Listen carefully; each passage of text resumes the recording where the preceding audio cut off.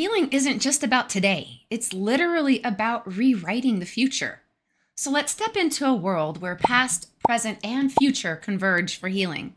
Here's the thing, time isn't linear. It's woven into the fabric of our existence. And guess what? Past experiences, your memories, and even your ancestral imprints can impact your healing journey.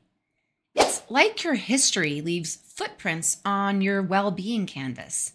By exploring and healing the wounds of the past, you're paving the way for a healthier present and a brighter future. Here's the kicker, that what you think and what you feel creates your lived reality.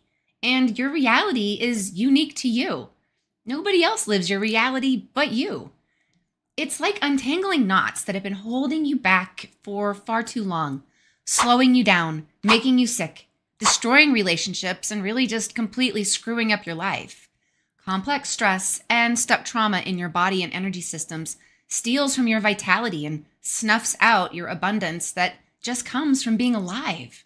And as you release these old patterns, you're making space for new growth, new possibilities, and a renewed sense of vitality. It's time to untangle the threads of the past, heal in the present, and set the stage for a future that is full of well-being, harmony, abundance, and vitality.